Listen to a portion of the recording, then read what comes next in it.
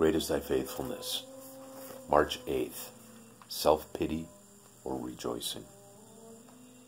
Read Philippians 4, 1 through 8. Rejoice in the Lord always. Again I will say, rejoice.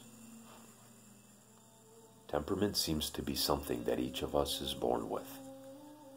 Some of us have upbeat dispositions, while others play the music of life in a minor key. Yet how we respond to life's trials also affects our overall disposition. For example, Fanny Crosby lost her sight when she was only 6 weeks old.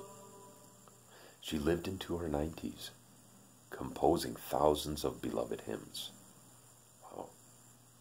On her 92nd birthday, she cheerfully said, "If in all the world you can find a happier person than I am, do bring him to me. I should like to shake his hand."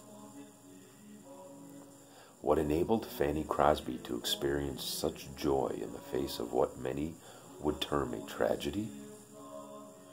At an early age, she chose to rejoice in the Lord always. Philippians 4:4. In fact, Fanny carried out a resolution she made when she was only 8 years old. How many blessings I enjoy that other people don't. To weep and sigh because I'm blind, I cannot and I won't. Let's remember that the joy of the Lord is our strength.